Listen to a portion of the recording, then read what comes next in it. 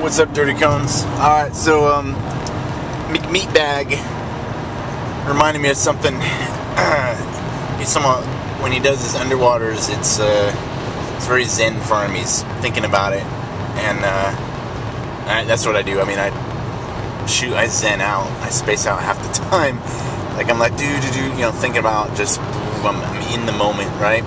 I'm breathing right, I'm thinking, I'm relaxing, I'm not worried about what's going on, and that leads me into questions somebody asked me, like, Indoc, mental, spiritual, physical, what do you need to do to prepare for it? And I don't know if you guys missed last night, Ben Dorsey Day at Floor's awesome. Johnny Bush playing soon, and no, Floor's doesn't pay me to hit him up. I'm just, if you're in Texas, if you're within the sound of my voice, come to Floor's Friday, Saturday, Sunday night. Sunday. Good times. Love Floor's. Anyway, where was I? Alright, so mental, physical, spiritual, what do you got to do to prepare for Indoc? And, or, what can you do now while you're preparing to come here? And I've said this before, I don't know if anyone caught on to it, because I don't think I hit on it, but your entire life is preparing you for Indoc. Your entire life is preparing you for the rest of your life, and your entire life is preparing you for pararescue. So those missed training events, they might hurt later. It's like running on Tuesday, Wednesday, Thursday, and Friday. It's getting you ready for that eval on Monday. So, run a little bit harder on your intervals, trying to stay with the instructor who's running you instead of, falling back. Those are all important aspects because it all builds onto each other. So everything you do, from how you live your life now, how you organize or how you don't organize, how you use teamwork, or how you're like, oh, I'm a lone wolf, I don't need anybody. All that kind of stuff plays into what kind of PJ you're going to be. And, are you the kind of guy that finishes his stuff and then, looks around and goes, well, I got mine? If you're that kind of guy, then pararescue might not be for you, because this is the kind of place where you really need to be like, you good? What do you need? What can I do for you? It's a customer service kind of thing, kind of in a, welcome to Walmart, how can I help you? You got to put other people before you. If you treat life or Indoc kind of like buddy breathing, my whole goal is that you breathe, and your whole goal is that I breathe, how can we fail, right? So, definitely a fan of teamwork. So, learning teamwork early, is a good thing. To prepare yourself mentally, I don't know. Like I said earlier, do you like to suffer? Or do you not mind suffering? Mind over matter. I don't mind because you don't matter. You gotta just not let stuff bother you. We snowball effect is huge in Indoc. You show up, maybe you didn't sleep well that day, and then you're on the run, so the run sucks. But while you're on the run, you're thinking about WaterCon, and you're like, WaterCon sucks. But you're not even at WaterCon, you're on the run. But in your head, you're at WaterCon, so your run sucks. And then you get to Cal's, and maybe you weren't fast enough, so you got yelled at. So then you're, whoa, boom. And this snowball just keeps boom. And then you get the fin training, and you got a Charlie horse because you're not hydrated enough. And, then again, you do something wrong, and now 2 instructors know your name for the day, and you're like, oh, man. And then you go to lunch, and you're like, oh, and the whole time you're thinking about WaterCon. And so then you get to WaterCon, and WaterCon hasn't even started, and you quit, or, you freak out, or, whatever. And those are all real scenarios. I've seen that happen 1,000 times. People are like, blah, and they'll quit. We haven't done one underwater, and it's because they were doing underwaters all day long. So when you're in whatever you're doing, you're mowing the lawn, it's a mindless event. You can think about something else, but you're lifting weights, you're like boom, boom. Don't think about I don't know, where you're going on your date that night or what you're eating. Think about what you're doing. And if you learn to live in that moment, it's going to help you when you get to us, because you're going to need to learn to live in that moment, in that 3-day window, or that 30-second window, or that, just one more step. You got to learn to live in the now. Because if you don't pass now, you're not going to be here later, so it doesn't matter. So, you got to do what you got to do.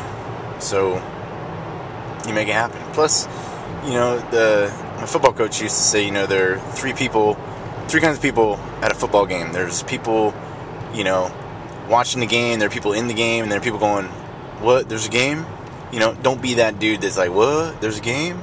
You want to be in the game. If you want to be a spectator, go be a spectator. Go do something else. But if you want to be, give me the ball, I want to do it, then, definitely coming in and doing this is for you.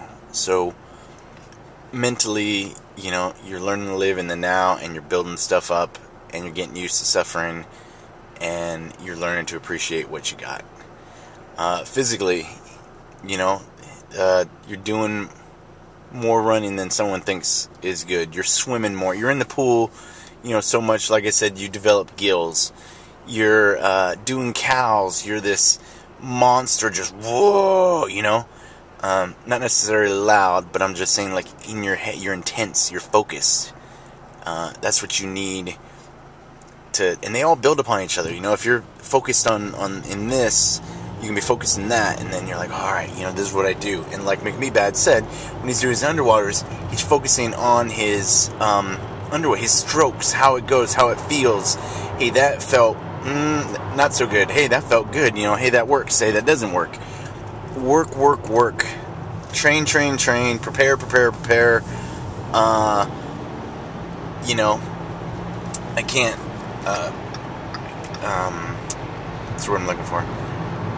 I can't stress enough that, the old saying, the more you sweat and train, the less you'll bleed in battle. Totally true. I know there's a million cliches, and, maybe they're overplayed, maybe they're not, but they're true. There's a reason that they exist. And so that's what I'm telling you, that things like that, and then spiritual, you don't necessarily have to be spiritual. Sometimes it helps, because, you're able to say, all right, well, I'm doing this for the greater good. I'm doing this for something else. I'm doing this for the chance to help people. That's important. So if it helps you, go with it. If it doesn't help you, then, don't go with it. And I'm not talking about, it could be God, it could be Allah, it could be Jehovah, it could be the Buddha, it could be whatever. Whatever helps you get through the day, who cares? That's all that matters. Did it help you? Did it work? All right, I like it. Well, anything short of Satanism, I don't know. Maybe, I don't know if any Satanists in pararescue, but, killing chickens and stuff. Yeah, I know they don't all kill chickens. They're happy Wiccan Satanists. I'm just saying that, if it works for you, go for it. I don't care. Just find something, find friends, find buddies, find like-minded people, find beautiful people that are as beautiful as you, and, not that none of you are beautiful snowflakes. Little Fight Club joke there. If you get a chance to read that book, that's an awesome book. I like it. Anything from Chuck Palahniuk is good. He's an awesome writer. Very hateful, very angry. Good driving forces. Like I said, hate, anger, and guilt got me through a whole lot of stuff. And their opposites are faith, hope, and love, and they work pretty good too. But you figure out what's your drive, what's your purpose, what's your goal, what makes you tick, and then you use that to its utmost ability, and that's how you're going to graduate. So, that's my belief. I don't know, could be wrong. If you have any ideas, go with that. If you're like, dude, I'm more of a patience, determination, and monotony. No, where you just keep on going. Whatever that word is. Whatever makes you drive, you drive. You know it? If it ain't broke, don't question it. And so, hope you guys have a good night, a good day of training. Don't think too hard. That might be another thing. If you think too much, you're definitely going to overthink everything. You can't overthink stuff. You can think it and be like, alright, I'm going to think about this. I got 2 minutes. Alright, I like it. I'm stay with it.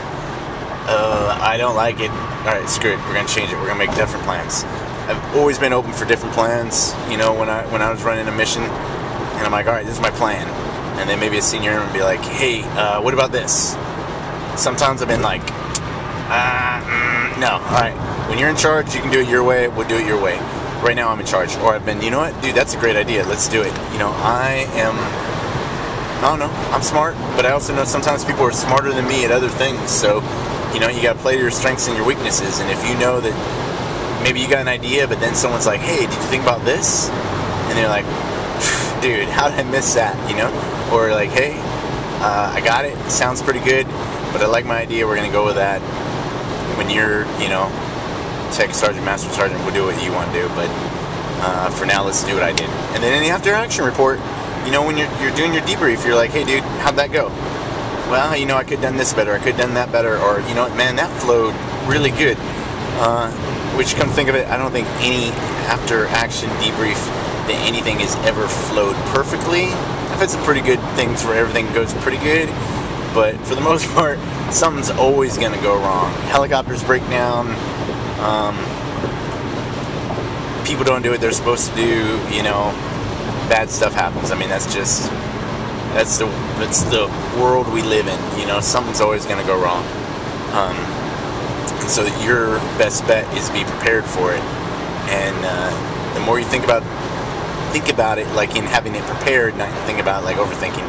But the better prepared you are, the better you'll be. So, you know, just roll with it and be prepared for changes. And semper gumby, you know, ever flexible, because shit happens.